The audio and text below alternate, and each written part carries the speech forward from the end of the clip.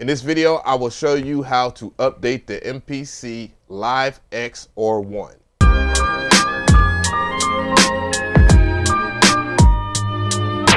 The sequence. What is going on, guys? So I want to make sure as a precaution that I say, watch every part of this video. Make sure that you watch all the steps, even if you have to rewind it a few times to understand it. Hopefully I'll be clear about it. And then ask a question in the comment section if you have any issues or anything like that. And I'll try to help you out as much as humanly possible, but I will bring all the details into fruition in this video. So the first thing that you need to do is have an MPC Live X or One. I mean, duh. The second thing is not obvious because a lot of people try to use third-party wires with their MPC Live X or One. What I'm holding here is the wire that came with my MPC Live Mark II. Make sure that you do that. Also, have your box on hand because you're going to need to register it if you are a first-time user of the MPC software or the hardware. Register it at akaipro.com. I will have that link in the description box. Now let's start with going to the website now.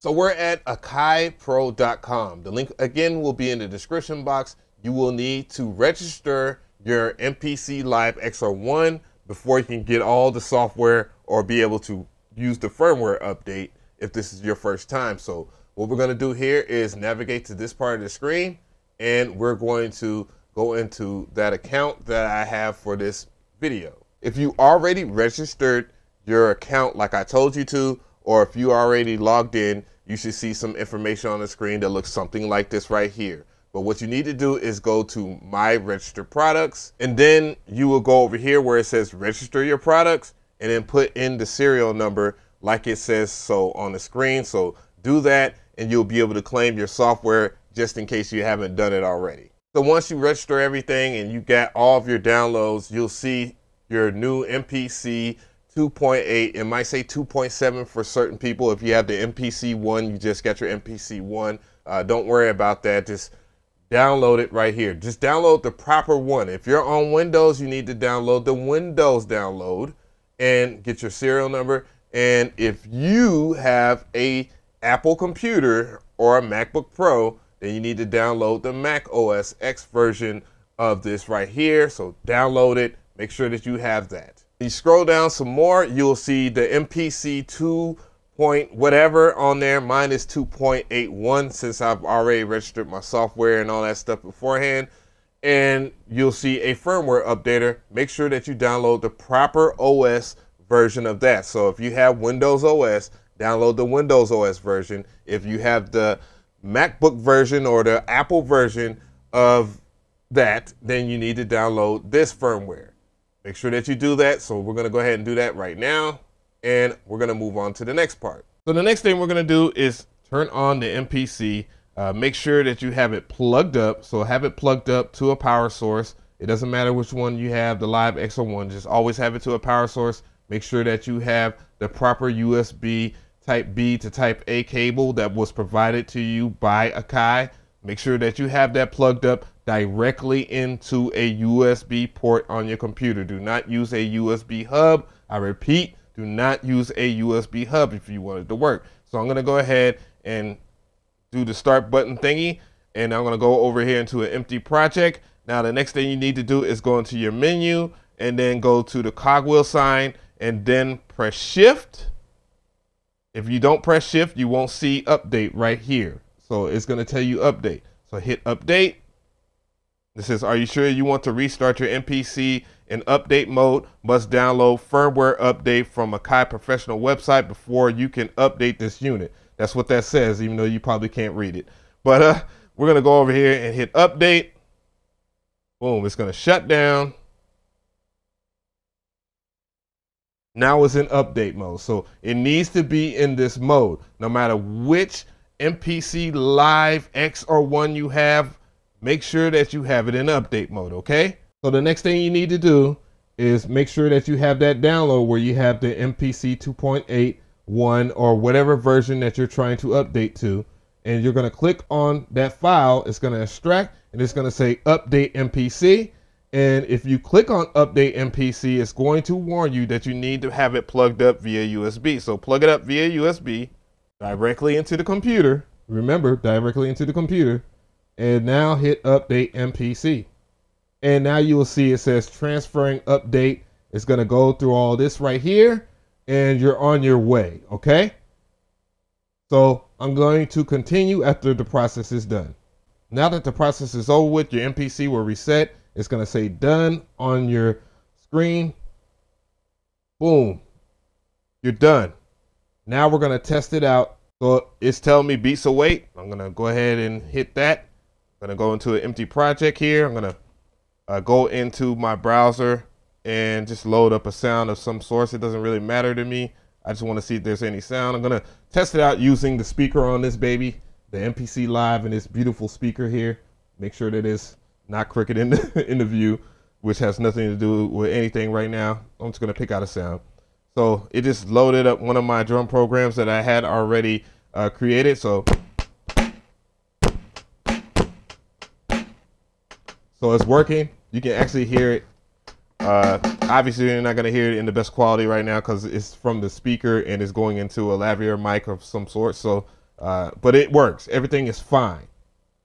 Now let's talk about installing the MPC software. Okay, now we're going to see if we can install the MPC software. Remember, you had to download the proper version. Yet again, I just want to remind you, I'm on Windows, guys. I know a lot of you guys probably didn't know or didn't want to know I'm on Windows if it isn't obvious enough. So I'm going to go ahead and hit install MPC software. I'm going to say select your MPC. I got the Live II here. I have the ONE too as well. So let's go ahead and just do the Live Mark II for right now. And then it also tells you to update MPC software, reinstall MPC Live Mark II, run MPC. It has a check mark by this, so I'm going to download the update for the MPC software. Now it just downloaded it. Just accept, of course. Otherwise, you won't be able to use it. You have the MPC expansion builder. It tells you where to, if you want a desktop shortcut and all that stuff. You know, I'm just doing everything here, and then I'm going to allow it to install everything. For some people, if you do run the installer or if you was playing with the MPC software, you might have to go ahead and reset your computer before you do this process, just in case. Somebody might say that in the comment section. I just want to fill you in on that. All right, new version of Hybrid installed, whatever, that's fine. Click finish, good to go.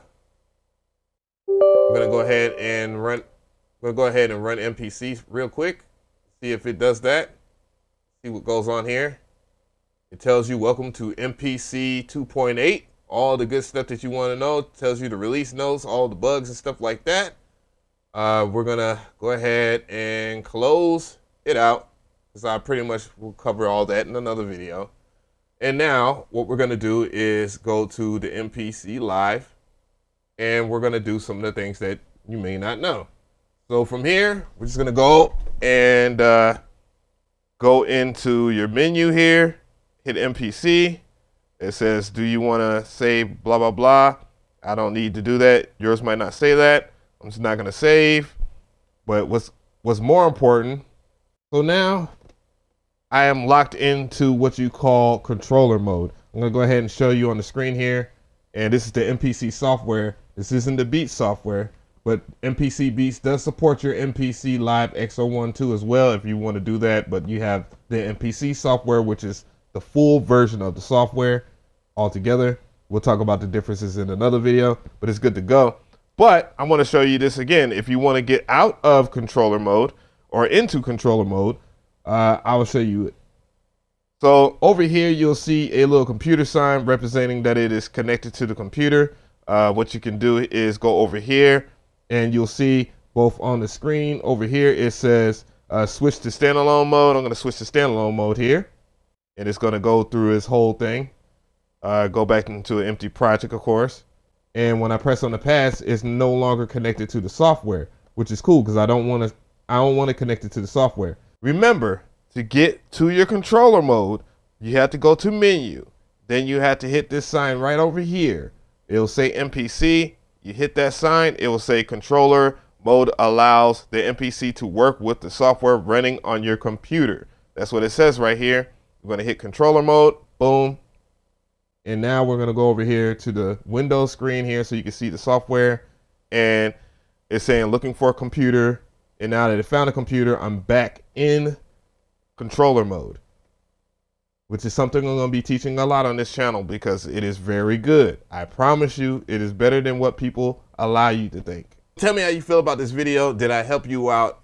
Are you lost? I'm pretty sure there might be some people lost. That's fine. I'm not going to humiliate you for not being able to follow steps properly or anything like that. Some people skip it. Sometimes I have issues where I'm so excited that I forget to do a certain step. So be super cool, calm. I try to help you out. And I also will have another video on how to do this with the ISO file so you can do it via USB.